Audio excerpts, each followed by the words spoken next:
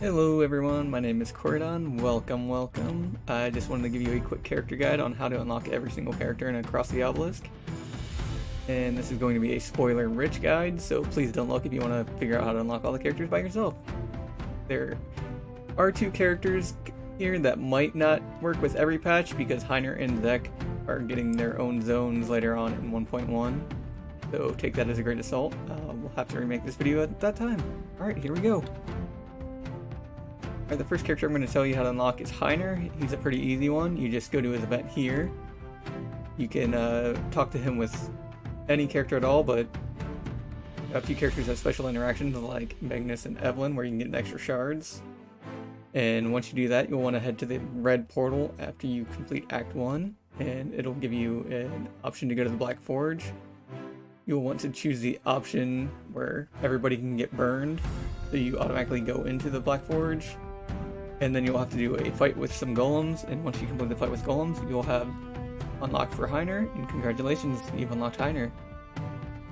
Next unlock I want to go through is Grukli, and for Grukli, you're going to want to head to this fishing contest event down here. It's not always up, but don't be afraid because there's multiple ways to get Grukli, but the easiest way is to go to this fishing contest and grab this big fish from the fishing contest, entering the contest or fishing by yourself. If you have Thuls unlocked already, he can automatically grab the fish without having to perform a skill check. Or Thuls might need a skill check, don't quote me on that one.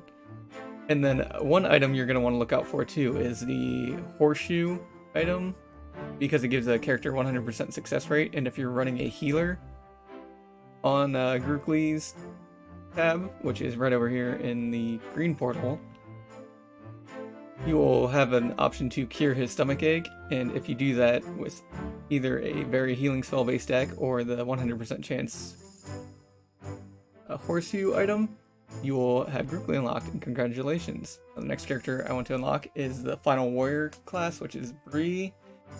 She is found in the blue area, and her quest is probably one of the hardest ones to do, so you might not unlock it until you're able to beat the game, because she pretty much requires almost beating the game to get to. You just go ahead and talk to her, and then you fight your way all the way to Act 4. And then at Act 4, you're going to want to go up this top path on the second floor of Act 4, and just plant the seed there, and you'll have Bree unlocked once you do so. Congratulations, you've unlocked Bree. Alright, next character is going to be Cornelius, the Fire Mage. He's a pretty easy one, or Thuls, never mind, I'm going to Scouts. Look at me messing up quite a bit again. Alright, going through the Scouts first. Alright, Thuls is a Assassin's Poison Specialist, and he's going to be gotten by talking to him at the windmill here, and then heading to the green portal when you get the chance after Act 1. And that he's pretty easy, as you just go into the spider lair here, kill the boss, and then once you defeat the boss, you will have him unlocked. Alright, the next scout we're going to be talking about is Sylvie, who is also a pretty easy one, but you'll need to preemptively get an item for her quest, which is the Moonstone at the Forest Glade. When you go through this node in the Forest Glade, you're going to want to attack the Moon Ritual and make sure after you defeat the boss there that you wait until the Moonstone's cooled, or else you'll get a injury card if you do not wait for it to cool. And then you're just going to want to take that gemstone over to Sylvie's node over here in the blue zone, and she'll join you after that. Next character is going to be Gustav, who you're going to want to save 600 gold after leaving the green zone Act 2 area. You'll want to definitely make sure you're on Act 2 before you go to get Gustav, because he requires you to go to the blue zone after that. And once you go to the green zone, you're going to want to head to the boat pier at the bottom and pay 600 gold to ride the boat, and then you'll be able to reach Gustav, who's going to tell you that his loot was stolen, and you're going to want to go to here in Act 3 blue area and clear out that event, and you'll be able to unlock Gustav. Congrats. Alright, rushing through these. Alright, for the mages, we're going to start with Cornelius, who is on the first act. Bridges over here, kind of near the bottom. He's going to want you to find his staff, which is actually a really easy thing to do. You just go to the red portal once you've cleared the first act, and it's just going to be a boss fight over here in the bottom right, the Cult Temple.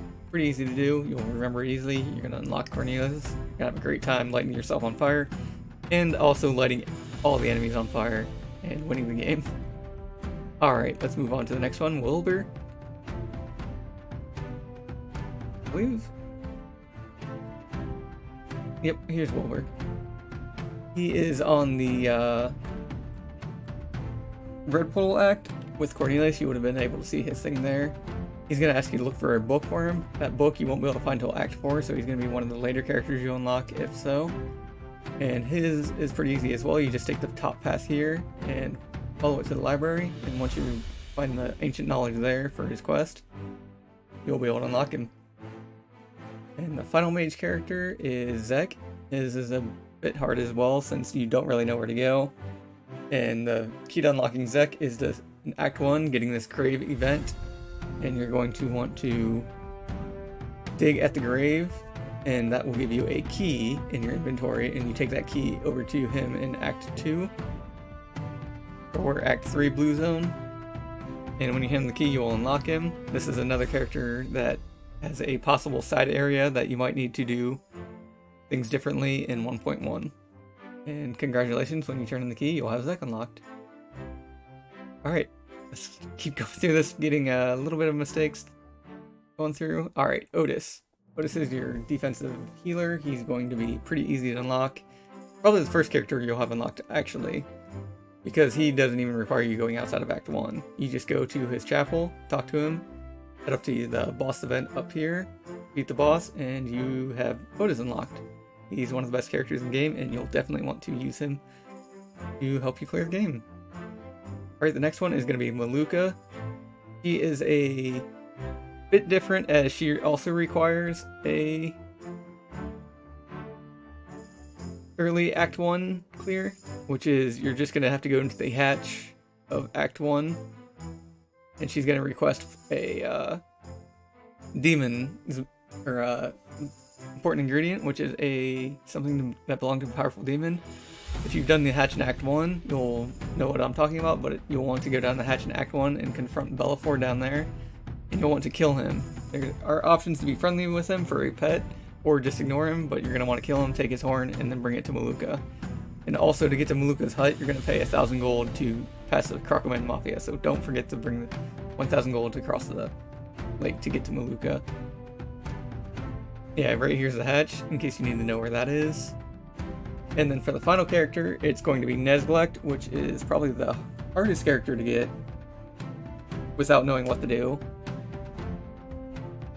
And he's going to be found first at this this Riverside camp. You're going to need the Stargazer event. And when you head to the Stargazer event, he's going to give you a couple options. You'll want to do a fast divination or a basic one. And when you do that, he's going to tell you to talk to his brother in Vel'Korath, which means the red portal. So when you head to the red portal, you're going to get this event that pops up called Express Delivery. You're going to want to go to that. He's going to ask you to deliver an item, and you take the accessory he gives you, and make sure you don't toss out this heavy package.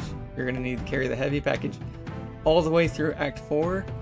And when you get to Act 4, it's going to give you the quest marker over here at his brother's airship.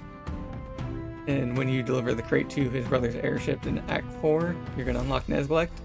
You're also going to get this awesome squid token, which gives you a big discount for the Forge Altar and Nezglekt's final shop here. And he's also probably going to sell you some really great legendary items. And that's going to be Nezglekt, and that's also going to be the last character you need to unlock. And thank you for watching. I hope you found this guide useful. If you need any other help, as always, join the Across the Obelisk Discord, ask for Corydonn, or anybody else in the helper rank. Enjoy the game. It's a really, really fun game. So, yeah. Hope you enjoyed it. If you also need any other guides, want any other tips, please let me know, and I'll be happy to make a video and talk about things. Have a great one. Peace. Goodbye.